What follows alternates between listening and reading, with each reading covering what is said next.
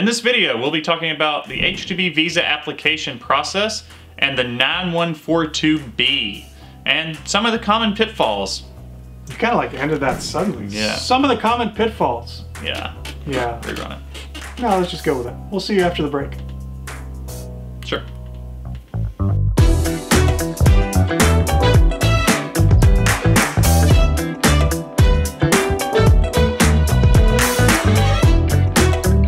Welcome to Log Rate. This is the channel where we give you reliable information, help you make better decisions, and avoid costly mistakes on your immigration journey. We pay special attention to the H-2B program because that is something that Trent Williams and I work on quite a bit, H-2B visas.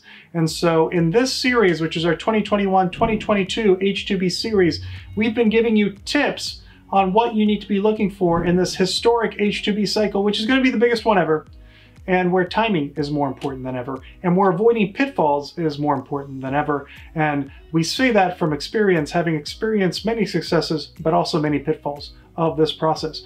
9142B and its pitfalls. This is the topic. Trent, are you worried this year? I'm always worried, but I'm also cautiously optimistic. Why are you cautiously optimistic? Because we've done this. And what I'm going to talk about today is the 9142B and some of the pitfalls that are common and ways to avoid those pitfalls. Ways to put your application forward, knowing that you've done the best you can do to avoid the pitfalls that, I mean, they happen to a lot of companies every year. Give me a 10-second summary of what the 9142B is. The 9142B is your opportunity to show the Department of Labor why you need workers. To show them that you have a temporary need, that temporary need is seasonal, peak load, intermittent, or one time, and to show the exact number of workers you need. I like that you phrased it as an opportunity. Okay, so we have pitfalls. And by the way, we're using an awesome blog post that Trent wrote that we've linked to in the description here, where you can reference a lot of the pitfalls that we're talking about here. Pitfall 1 here, inconsistent information. You know, you citing, what is inconsistent information? What is that? Yeah, so your 9142B is filed through FLAG. Yes. And if you have been working with this, you know that FLAG is where you filed your 9141, your prevailing wage determination. When you start your 9142B, you're allowed to click that you are using that prevailing wage determination, and some of the information autofills. If you're paranoid like me, you double check it, because you want to make sure that that information is accurate. It's possible that you missed one number in your zip code on your 9141, that auto-populated to your 9142, that now looks different than your job order address, and you're gonna get a notice of deficiency because of it. So, you know, even though you'd like to think that everything's transferring over accurately, double check it. The big one is EIN. EIN is so easy to mess up because it's just number, number, dash, number, number, number, number. And if your EIN is off on your prevailing wage, it's going to be off on your 9142B, at which point you have to redo your prevailing wage. I actually have to do that. It's a pain. Okay. The other inconsistency is, you know, at the same time that you're filing your 9142B, you're also filing a job order with it, you know, right, that you put through with SWA. That also has to have consistent information with your 9142B. Exactly. So it's 3 documents that they have to be consistent all the way through, or they will get a notice of deficiency. And that can be as simple as, you know, stating that your company is fronteraTECH Law Incorporated. LLC. And then in your... No big deal, it's an LLC. Well, but in another document you could say... Oh, it's incorporated. fronteraTECH Law so it matters. LLC. Yeah. So that's a very small thing. Yeah. You know, maybe it wouldn't trigger a notice of deficiency. But it will. But we've seen that happen. It will, 100%. So, they're actually very meticulous. They are. That stuff. That's what they have checked. Okay. So that's a pitfall number 1. Again, a little extra work. Make sure it's accurate and correct. Pitfall number 2, outdated documents. Outdated documents. So maybe you've done the H-2B visa program before. You know that Appendix B has to be attached to this application. And, you know, you go through, you're like, oh, I have Appendix B, it's saved on my computer, I will just upload this. Appendix B is a timed document. It cannot be carried over from year to year. Similarly, your G28, if you're an attorney, is updated periodically, and if you submit one that is outdated, that could trigger a notice of deficiency. So always check to make sure you have the most recent version of these documents and that you're not just reusing documents from prior years. That makes sense to me. What's improper wage? You have that listed as the next one. Well, so when you filed your prevailing wage, if you had multiple work sites, you probably received multiple prevailing wages. One for your headquarters, your worksite 1, another for worksite 2, and so forth. So on the wage on your 9142B, it has to be the highest of all of those. So it's not necessarily your prevailing wage determination, it is the highest prevailing wage for any of the work sites you are submitting into this application. That makes sense. All right, moving right along. Failure to provide sufficient evidence, part 1. Yeah, so that's a big one.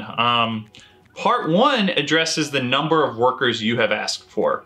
Maybe you asked for 10 workers, but you didn't supply enough evidence to support the need for 10 workers. How do you show evidence for workers? Payroll, revenue, By the way, contracts. I know these answers. I don't want you to think I'm like, well, how does that happen? But I'm asking the questions for you. I think they know that you know. They may not. You are a very good actor, so. I am. I do skits. But yeah, moving forward. Moving forward. Yeah. So you've asked for your number of workers. You may need to supply, payroll records, work schedules, all of the contracts you have for the coming cycle, just things of that nature that help explain what you're going to do with 10 workers once they get here. How are you going to distribute them across your operation? Why do you need 10 workers? Will that reduce your overtime hours for your permanent workers? You have to explain that and really get into detail as to why 10 would be the proper number. So what's failure of evidence part 2? Part 2 would be a failure to show maybe that your need is temporary. So the H-2B program that's the big one for smaller employers. So it's not meant to be a year-long program. It's not meant for employers who have a 365 need. It's meant for employers who have a seasonal need, a peak load need. And it's so typical. I mean, I think the number one thing that always comes up when I'm talking to potential H-2B visa employers is that they go, I just need workers year round, and especially now in these COVID times where we have this labor crisis, it's like, I just can't find anyone to work. Like, I need them now, I need them tomorrow. And it's like, well, we got to slow down. If you tell, the Department of Labor you need workers all the time, you're going to get this big notice of deficiency. You have to find a reason why you have a peak load need, a seasonal need, intermittent need, or one-time need. Right. And it may not even be that you need workers 365. It may just be that you didn't supply enough contracts, enough revenue trends to say that you need workers from April until January. I'll give you a great example. So cleaning companies, right? So smaller cleaning companies that clean, let's say, residential homes. Most companies aren't even aware that they actually do have a peak load season. If you think about when residential cleaning companies have a peak load season, just think about it a little bit in terms of like when the housing market is hottest, you'll get a pretty clear idea. It actually happens to be spring, summer. Because in the spring, when new residential homes are going up for sale, and old renters are moving out and new renters are coming in, companies that clean residential places have a lot more business because they're regularly cleaning houses that need to be shown during open house events, and they're cleaning apartments as old renters move out and new renters move in. And so often I bump into this where that particular type of business person actually isn't aware that actually that is your peak load time. Or maybe they are aware and they describe it just like that in their statement of need. Yes. But they don't attach revenue statements to back that up. They have them, but you don't realize, oh, I need to go above just telling you this is my logical need and prove it. So that's a common pitfall, is that you might leave out some of that evidence that you do in fact have, but just don't realize should be included at this stage. Right, and if you're a smaller employer, often you don't have the best accounting practices, right? And so it's necessary to actually go dig and basically reconstruct some of your financial records to show that. And it's something you need to know going into it, that it might take a little extra time to do. Okay. Exactly. Any other pitfalls? You've got my list. What do we got? There are always more pitfalls. I think I have one particular pitfall that just based on experience. H-2B does have classic categories, right? Especially seasonal H-2Bs. So we got your landscapers, you have your fish manufacturers, you have your forestry workers, you're gonna have your hospitality workers, you're gonna have your carnival workers. And there's some other ones that are mid-sized, but then there's smaller categories that you can always try to fit in. Often they try to go into a one-time occurrence. We deal with a lot of these, which are nannies, health aid workers of a certain type.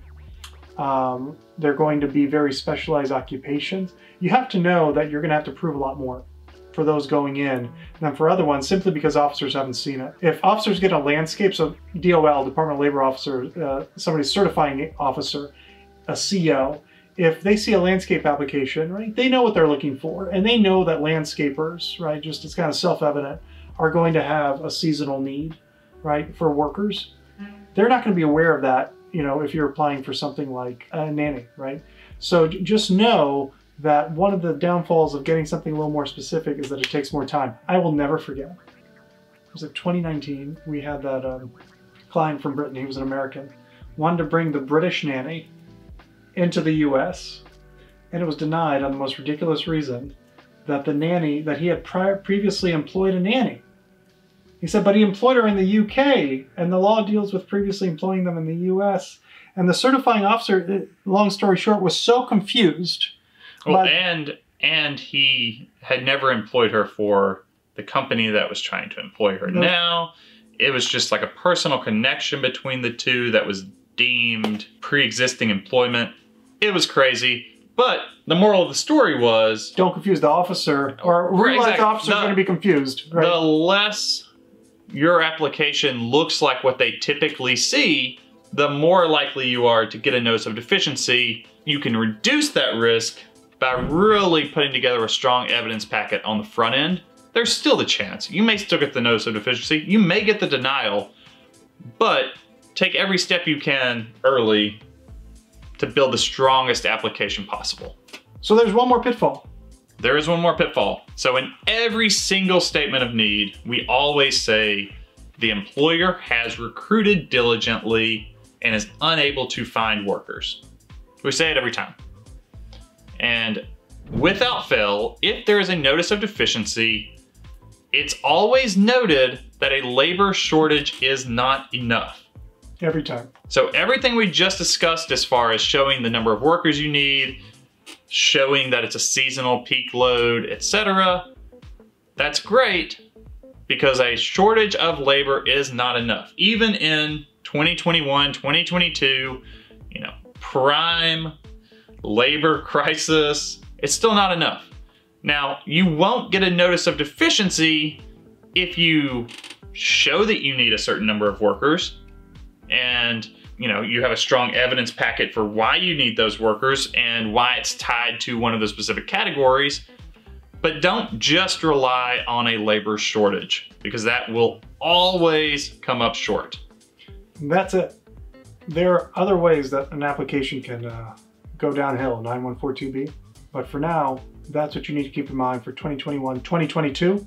If you have questions, leave them in the comments. If you want to contact us, our numbers are in the description. They've probably been all over the screen because Santiago, our video editor, is amazing. There's a playlist. Check it out here. Santiago's putting in. There's a playlist where we do a whole bunch of these H-2B videos. There's more coming up this week, so subscribe, like. This is... Sorry, I thought you were going to point to something no. for them to see. This is a nice lady. She's lovely. This is... Trent Williams, also known as H-2B lawyer. Check me out on Twitter. And this is Damjan. What's your Twitter handle? H-2B lawyer. Santiago, run that under. And my name is Damjan Denoble of Log Rate. We'll see you next time.